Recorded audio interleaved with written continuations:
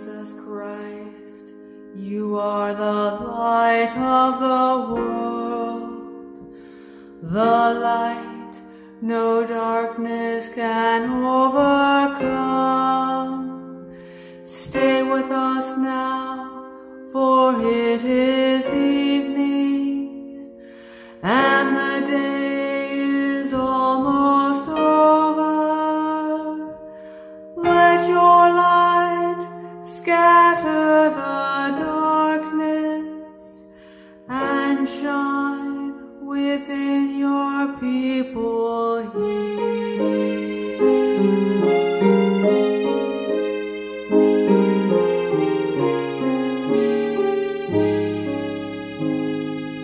Joy is light of heavenly glory, loving glow of God's own face. You who sing creation's story, shine on every land and race. Now as evening falls around us, we shall raise our songs to you. God of daybreak, God of shadows, come and light our hearts anew.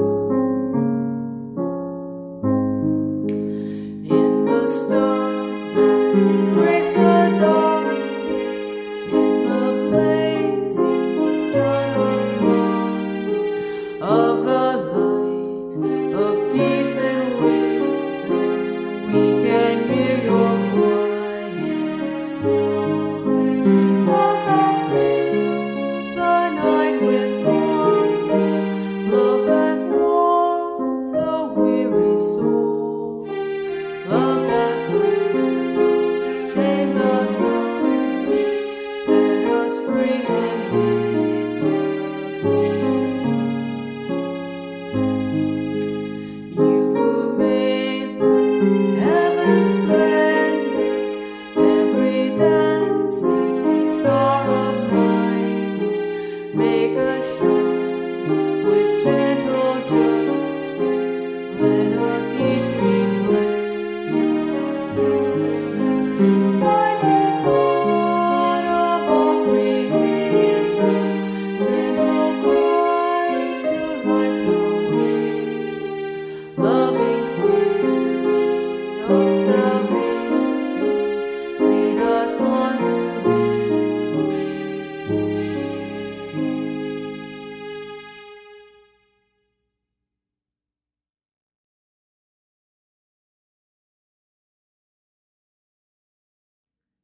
May God be with you all, and also with you.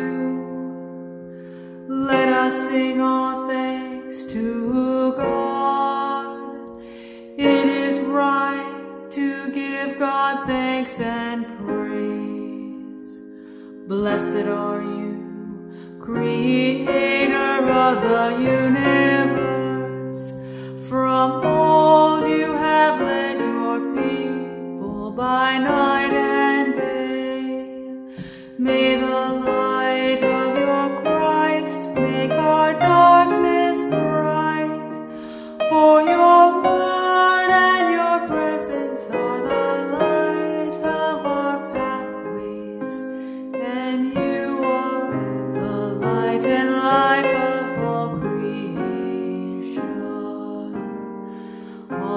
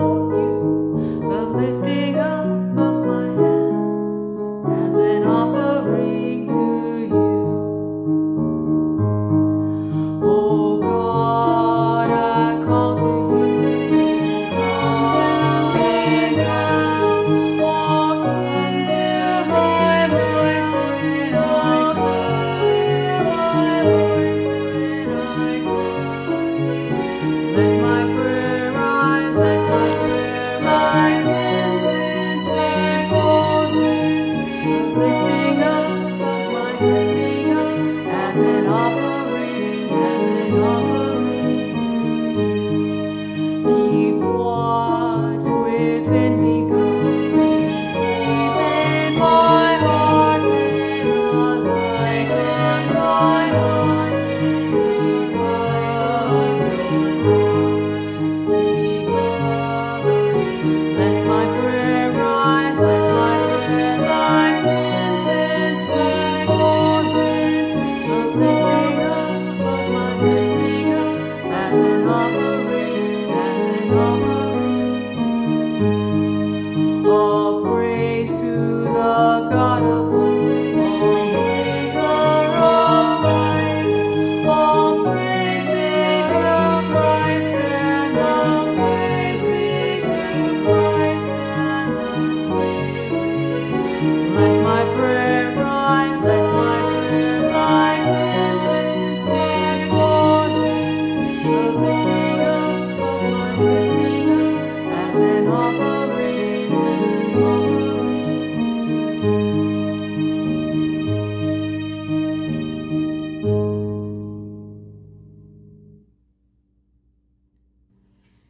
May our prayers come before you, O God, as incense, and may your presence surround and fill us, so that in union with all creation we might sing your praise and your love in our lives. Amen.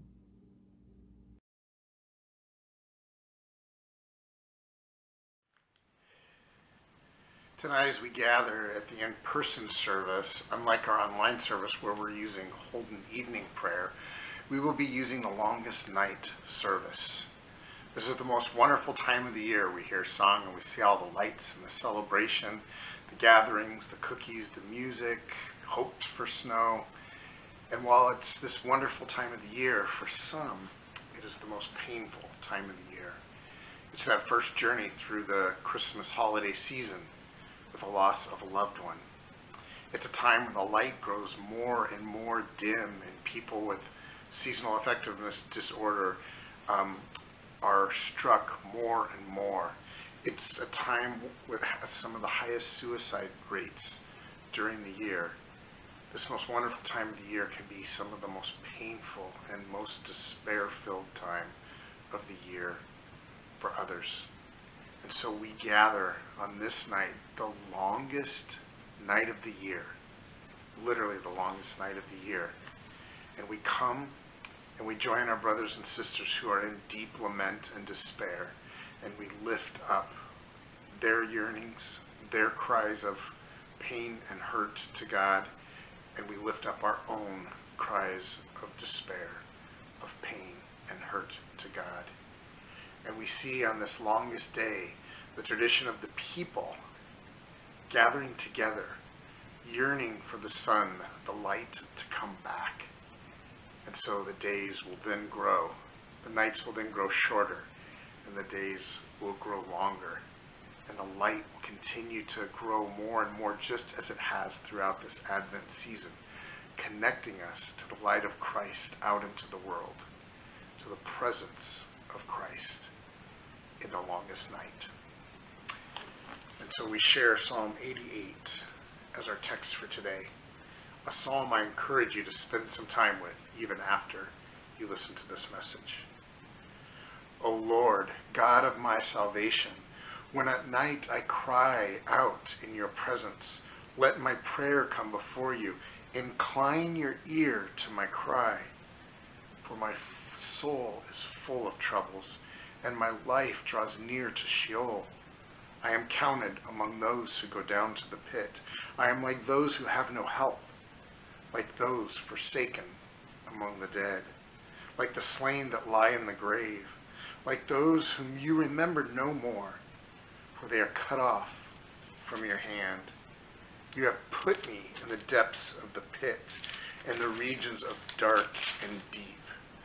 Your wrath lies heavy upon me, and you overwhelm me with all your waves. You have caused my companions to shun me. You have made me a thing of horror to them. I am shut in so that I cannot escape. My eye grows dim through sorrow. Every day I call on you, O Lord. I spread out my hands to you. Do you work wonders for the dead? Do the shades rise up to meet you? Do the shades rise up to praise you? Is your steadfast love declared in the grave? Or your faithfulness in Abaddon? Are your wonders known in the darkness? Or your saving help in the land of forgetfulness? But I, O Lord, cry out to you. In the morning my prayer comes before you. O Lord, why do you cast me off? Why do you hide your face from me? Wretched and close to death from my youth up. I suffer your terrors, I am desperate. Your wrath has swept over me. Your dread assaults destroy me. They surround me like a flood all day long. From all sides they close in on me. You have caused friend and neighbor to shun me. My companions are in the darkness. People have been and are right now in this very exact position. A position of deep lament, a position of deep complaint to God, a position of utter despair, feeling hopeless and trapped in the pit of despair and darkness and pain and sorrow and hurt. Most of the Psalms, even the lament Psalms, have some moment where they reach back to God and they say, oh yeah, but you were with us at this time. This little glimpse of hope that comes out. Psalm 88 doesn't appear to do that. It doesn't appear to do that. You heard that, didn't you? Didn't you hear all those, you have done this? Here I am, basically, is what the person is saying, and you have done all of these things to me. What's interesting is you heard me use the you over and over, and it's the you that we find in our text from Psalm 88 that is both the reason for complaint and the reason for hope throughout our text. Our text begins, O Lord God of my salvation. Who God is, the psalmist cries out, God, you are the one of my salvation. You are the one that rescued the people from out of Egypt. You are the one that continues to rescue your people. You are a God of salvation and wholeness and healing. That's who you are, the psalmist cries out. And yet, how many times have we found ourselves or others in places of deep darkness that seem to last far too long, much longer than feels or seems acceptable, and we might even say is acceptable. And yet as we look at the stories of the past, we see again and again that people of God walk through the darkness of Gethsemane. They walk through this darkness and they walk out of that into this hill called Golgotha. That's the way that Jesus went. Not specifically who the psalmist was pointing to at that time, but we on this side of the cross and resurrection know the story. It was out of Gethsemane and out of the pit that he took the journey to Golgotha, the place of the skull. It is the place there that he cries out, my God, why have you forsaken me? Psalm 88 or Jesus, either one, takes no sense to pause and make excuses. It bears raw the human soul that has been pained and hurt and hopeless. And it's honest with God. You did this. Why have you forsaken me? In the you, in that darkness, that you resonates out into the world where all who are in darkness are held in the rescuing love of God. It's a quote from N.T. Wright. When you think about that on the cross, my God, why have you forsaken me? It is the very place there that God has met us in the most real way. In utter despair and fear and agony, God knows it, feels it, experiences it. And that's where God meets us and promises to meet us.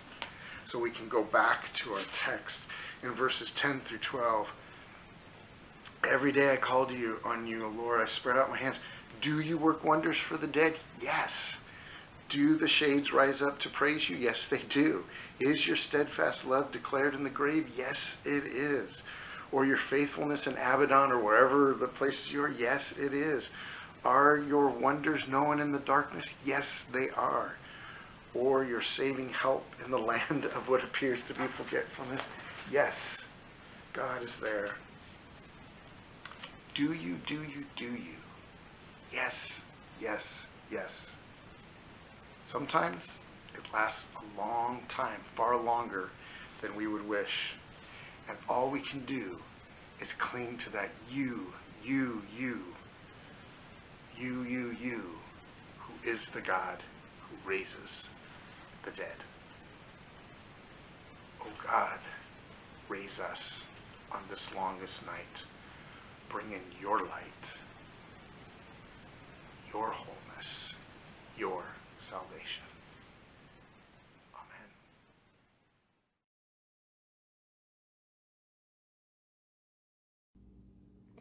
The light shines in the darkness, and the darkness has not overcome it.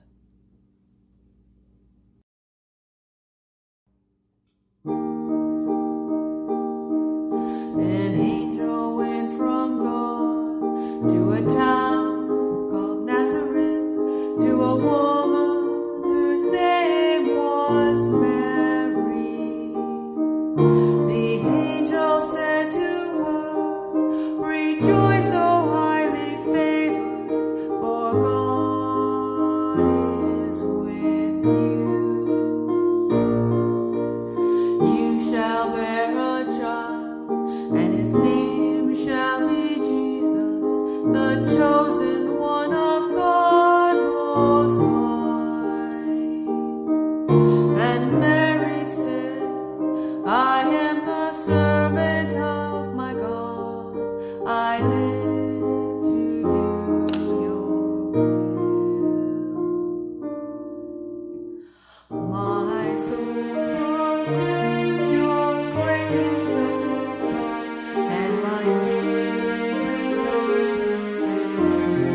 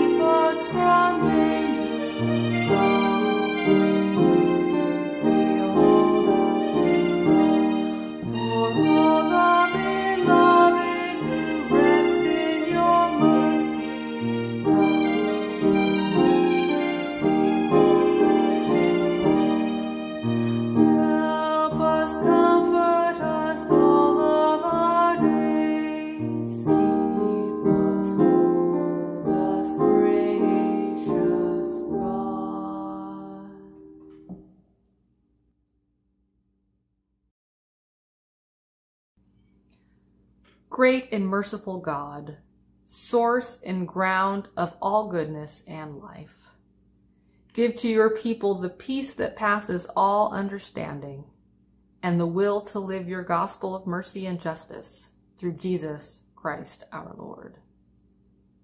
Amen. God, remember us in your love and teach us to pray.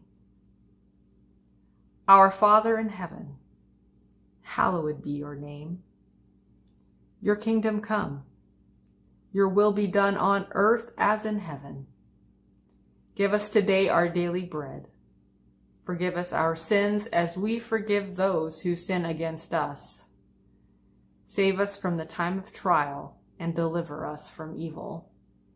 For the kingdom, the power, and the glory are yours, now and forever. Amen. Let us bless our God, praise and thanks to you. May God